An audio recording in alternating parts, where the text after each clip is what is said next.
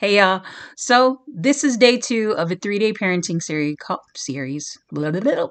series called How to Tell Your Grown-Ass Children Off Without Offending Them in 60 Seconds. So this is called the friend tolerance limit, where the friend that you used to call for your problems is no longer taking your calls. Your call is going to voicemail, or they're all of a sudden too busy for you. How come? They wanted the friendship. They're just tired of hearing the same story over and over again.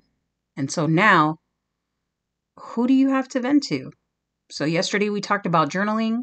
Today we talked about having that friend which is now reached a hearing capacity.